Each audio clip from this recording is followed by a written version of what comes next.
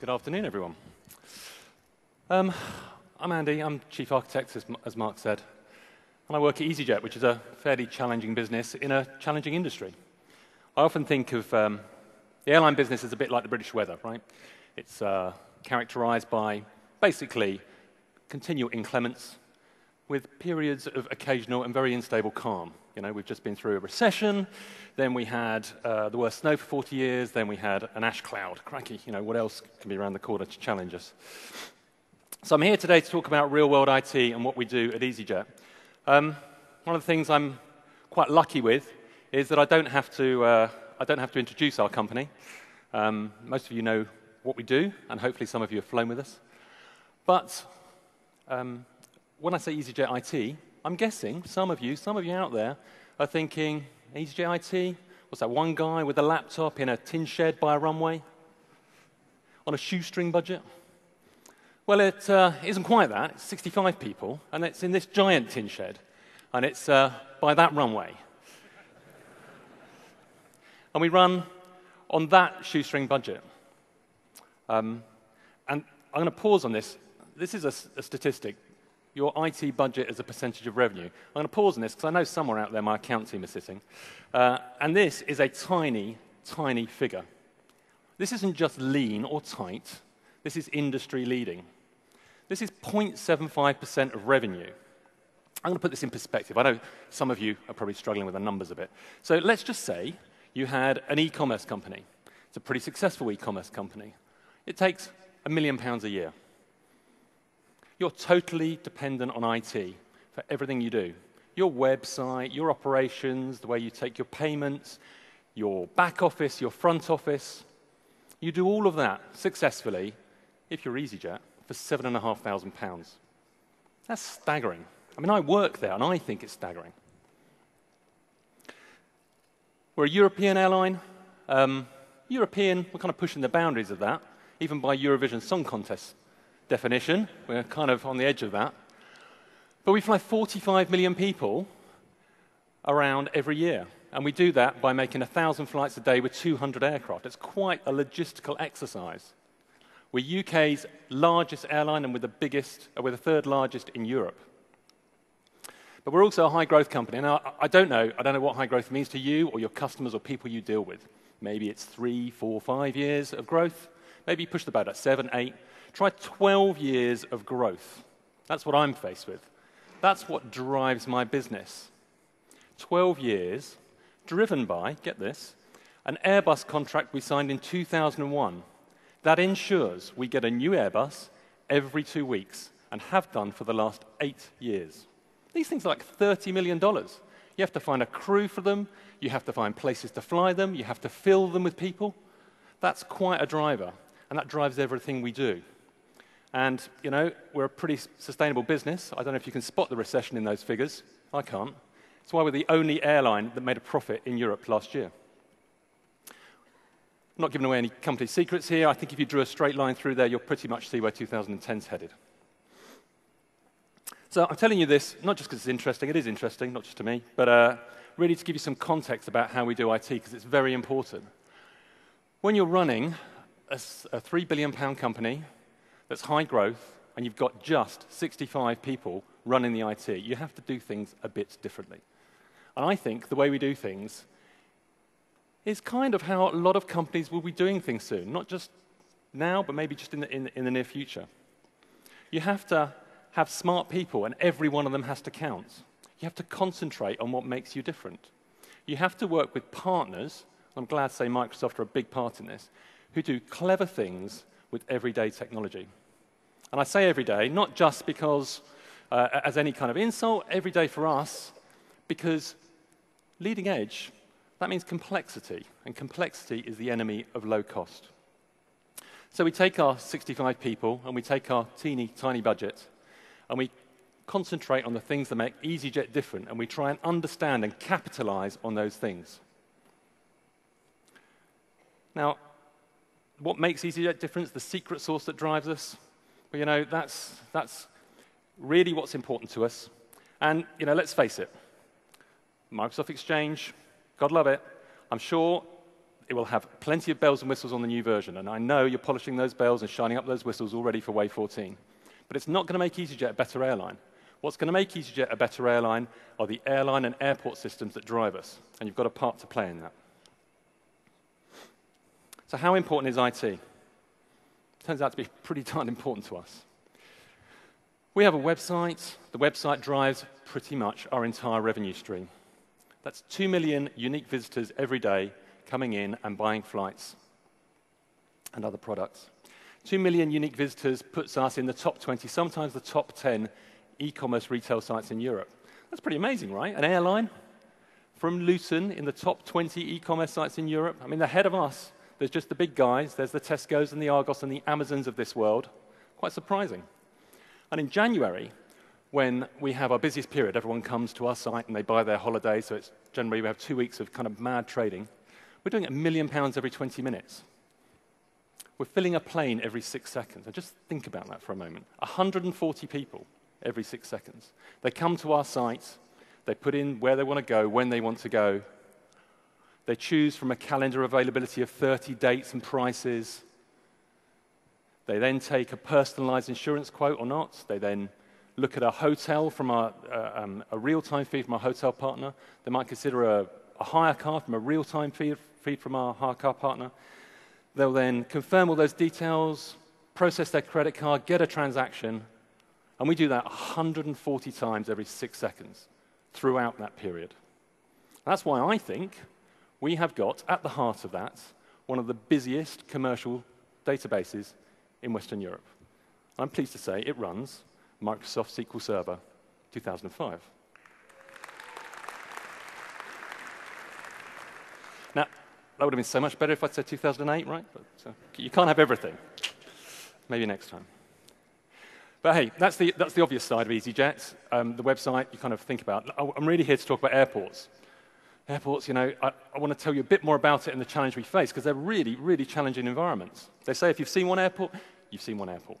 Every one of our 120 are different. And how important is IT to an airport? Well, look at this. This is Bristol Airport.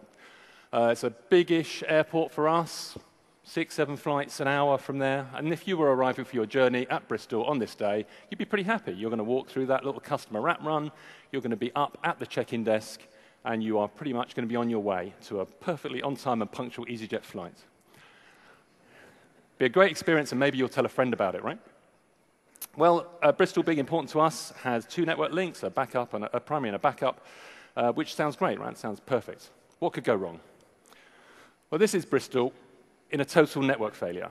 This is 45 minutes into those 2 network links both being unavailable.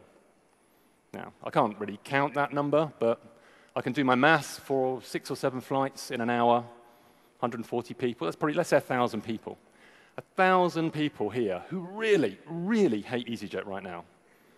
And I don't know whether you know this, but people who are annoyed, they talk more to people than people who are happy. And those 1,000 people, they'll go and tell 10 of their friends. And we've got 10,000 people now who are going to go out of their way not to travel on easyJet. No matter how much I talk to them about my teeny tiny budget and get out my great PowerPoint, they're not going on easyJet. 10,000 people because of 1 hour's network failure. That is dependency on IT. But times are changing.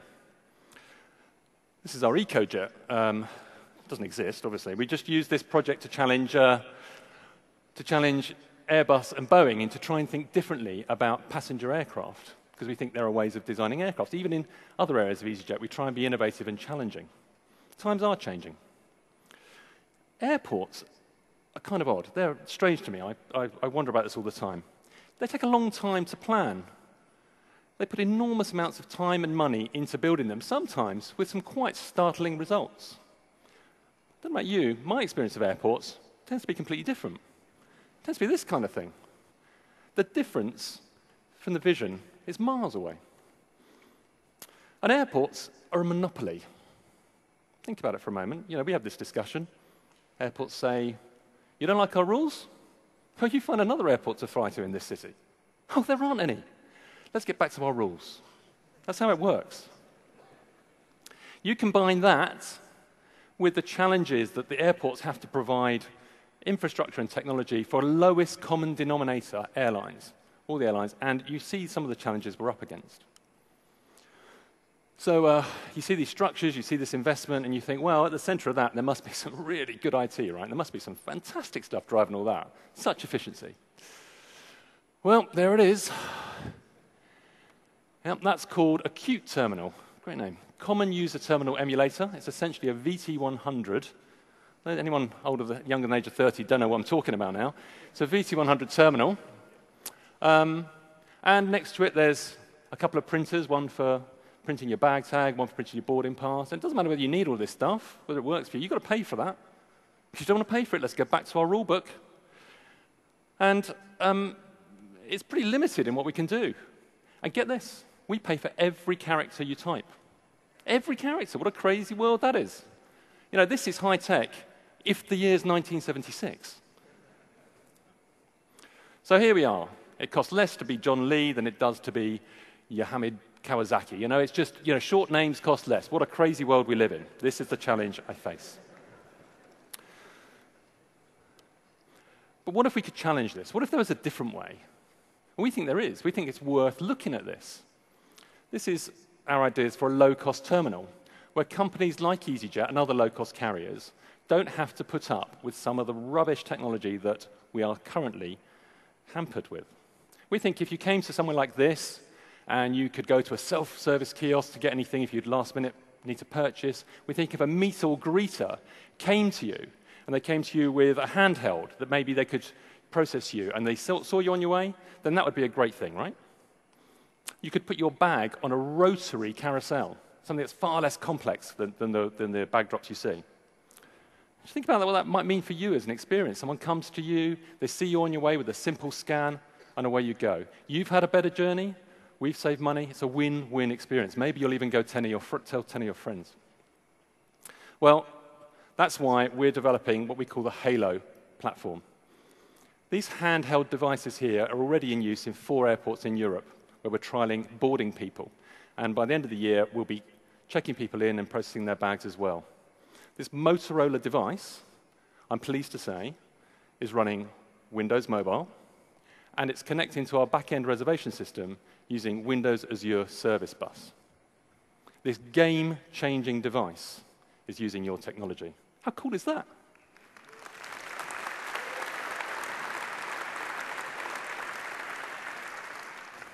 Ka-ching. We are going to challenge the airline world. We are going to do this. We're going to challenge 30 years of lack of innovation. Imagine that, 30 years with the same technology. We're going to do this, and we're going to put Microsoft technology at the heart of it. So I'm going to ask you a couple of things. How can Microsoft help me or help easyJet? You know, I'm going to come to an event like this. I'm bound to ask for something, right? Well, first of all, let's talk about Windows Phone 7. I'm sure you're all very excited about Windows Phone 7. You're all getting ready to PowerPoint it and roadshow it, and you're going to get all excited about the free devices you get. I hear it's very good. I don't know. I haven't seen it. Hint, hint. However, don't forget the enterprise, right? There's a consumer focus on Phone 7. Don't forget the enterprise, because God knows the enterprise needs good mobile products. Yes, we've developed on mobile 6.1 and 6.5, but it's a struggle, and we need good products. We need products maybe with a bigger screen, with more real estate to do stuff, maybe with finger-friendly touchscreens, maybe with a long battery life. Maybe it costs $500. Oh, hang on. Right. We need good tablet devices. Don't forget that. I want to be coming back here and not having to face you trying to launch Windows Tablet 8 or whatever it will be called, facing another underdog battle. I want my tablets. Secondly, thank you. Secondly, there's this thing. It's called Windows Azure. Some of you might not have heard of it, mainly because for some reason the Americans call it Windows Azure. I don't know what that's all about. Now, I'm not melodramatic. However, this is the future of your company. This is the single most important thing you're working on right now. Azure is going to allow companies like easyJet to do stuff that we really need to in terms of extending outside of our enterprise into the cloud. It's going to allow us to keep our current investments. We spent 10 years building up in Microsoft products. It's going to allow us to keep our people, our skills, and it's going to allow us to do some really cool things. I know right now, You're all sitting on top of your Windows 7 and Office cache mountains, looking down at those guys in the Azure Valley, going, you must be crazy, Andy. What do you mean? But it is. It is the future. And this is your game changer. So just to finish off, Gordon used my quote earlier, which I was a bit disappointed about. Predicting the future. We are notoriously bad at predicting the future. And I say we, not just IT, generally we're very, very bad at it. We over-predict the big things, we under-predict the little things. We all think flying cars will be here in 20 years, and they never are. And yet we can replace broadcast television with YouTube in 4 years. If you think I'm joking, go and talk to a 15-year-old and ask them what they watch more of. So 5 years ago, if I'd come here and tried to talk to you about interesting stuff you could do with airports, I'm not sure there was anything to say. I'm not sure where I could innovate. But right now, we're on the verge of being able to change the passenger experience forever. And we're going to do that, and we're going to be effective with it by putting Windows Mobile and Windows Azure at the heart of it. Thank you very much.